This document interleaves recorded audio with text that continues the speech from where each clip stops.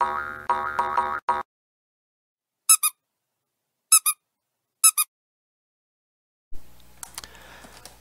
got a package in the mail today, and guess who we're doing next? We're doing Uline. We're kind of doing Uline. Uline is an all-purpose shipping supply company, and they do carry oxygen absorbers and food storage bags. But there's a bit of a twist with Uline, and I wouldn't normally do this, but I wanted to see what they have. So I contacted Uline, and they sent me a sample of bags. They sent me 4 bags here, and these bags, I don't think, well, they could be suited for freeze dryer application and for prepping, but the problem with these bags is, well, in their description they call them metallized food bags, and they say that they're a 2.5 mil poly bag, so they don't claim to be Mylar, which is good. But at 2.5, these bags are really thin. And one of the problems with Uline is they kind of deal in bulk. To get one order of bags is 500 bags. So that's the minimum purchase, is 500. And that's $240 for the bags. Now they also have oxygen absorbers, but their oxygen absorbers, they're 300 cc's, but they only come in lots of 2,000 for $160. So if you're going to be buying from Uline, you're going to be getting a lot of stuff. The prices aren't too bad, but it's the quantity, and it would take me a long time to go through 500 food storage bags and 2,000 oxygen absorbers, and like I said, the bags are really thin, but I'm going to go ahead and test them anyway. Now they sent me some sample bags, but they were not able to send me any sample oxygen absorbers because they're in such large quantities. The oxygen absorbers that Uline carries are made by Oxygard, which I can't remember if I've tested those before, but it's a pretty decent product. So we're going to skip the oxygen absorbers. We're going to delve into the food storage bags and run all the tests on them and see how they come out. We have the Uline bag here, and it's like the traditional bag. By measurement, it's a 1 gallon bag. It's 14 inches by 10 inches. Sealed all the way around 3 ends. There are no tear strips on this, no gussets. It's foil, and they say it's a two-layer bag. So the first thing we're going to do is we're going to verify the thickness, and I don't think there's going to be really an issue on that, but we're going to do it anyway.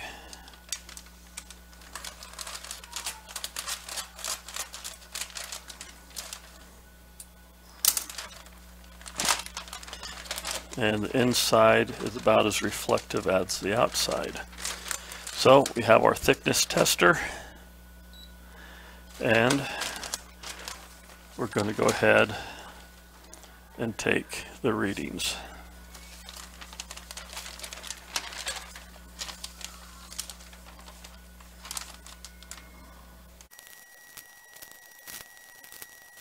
Did 30 readings, and would come up at an average is 2.6 mil. So Uline says this is a 2.5, 2.6. No problems with the thickness of the bag.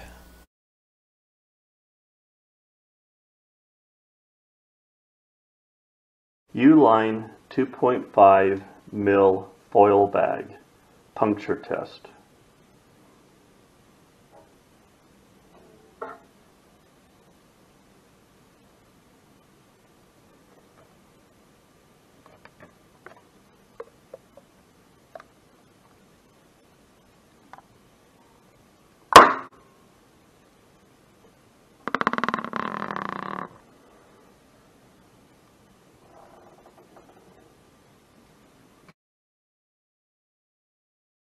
Uline 2.5 mil tensile test.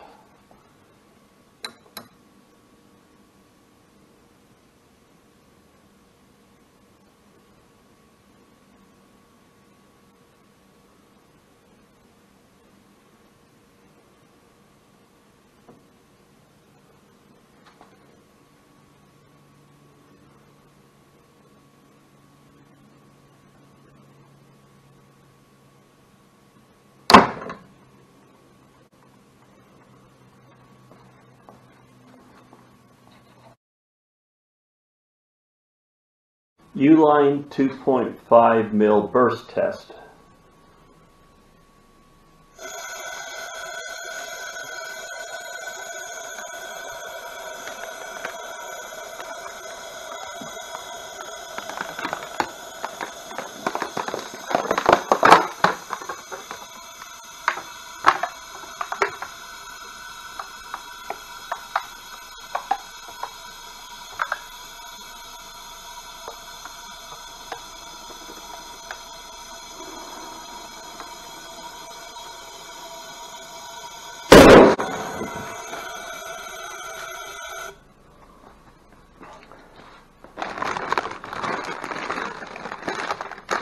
Okay, this one did not burst on the side seam.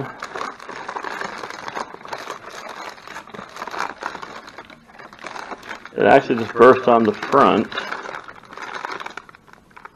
about 4 inches from the side seam. We're going to take a quick look at Uline's website on their oxygen absorbers. And so you can see right here that they do have 300 oxygen absorbers, which are going to be 2 by 2 3/8.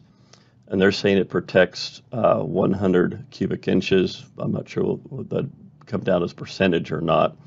And they have the prices per carton at $160, and 2,000 oxygen absorbers is a minimum purchase. If we come here and click on the 300 cc, kind of gives you an idea what they look like, a little more information, and in additional information, if we click down here, we can get the SDS sheet. And on the SDS sheet, it looks like the identifying company is out of North Carolina, so it doesn't look like that this is a foreign overseas manufacturer. And if we come down to section 3, which is supposed to have all the chemical elements, they're just basically really sidestepping the spirit of what an SDS sheet is by just saying it's a mixture, and they're really not giving any idea of any iron content or any secondary chemicals.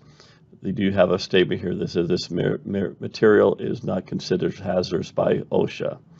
So the SDS in this case does not really provide any substantial information. These are the bags that Uline offers, and a lot of their bags are going to be transparent, which in the food industry is not good because it doesn't have any way of blocking UV light. So if we take a look at metallized food bags, this is going to be our choice here.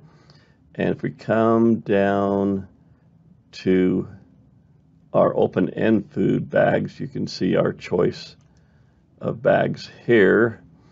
So this is right here, and they do come out and they say it's a 2.5 mil poly bag. They're not claiming to have any mylar in that, and it's probably very true. Down here, 500 minimum purchase for $140.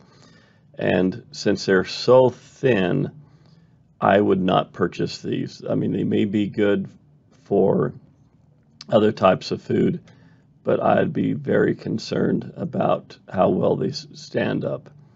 So we're going to go on and compare Uline to all the other manufacturers and see how their bags hold up. If we take a look at the puncture test, Uline doesn't do the worst. At a 2.5 mil bag, they actually performed a little bit better than Vacuum Sealers Unlimited at a 5 mil bag, but still they're down on towards the bottom of the slide here compared to everybody else. On the tensile and burst test, Uline wasn't the worst, but they weren't the best either. With 9 pounds of tensile test and 4.9 psi on burst, they're kind of an outlier where everyone else here is kind of grouped together in this area there. So my recommendations for Uline, I would not use them. They're not a bad company, but I don't think they have the materials really necessary for prepping and for freeze drying. Once again, I hope you found this helpful. Uline is just one of many other companies out there. They got some good products, and I use a lot of their products all the time at work, but for food storage, I'd make a pass. Thank you for your time. I hope you found this enlightening and helpful. Please subscribe to keep the process going, and go forth and freeze dry the world.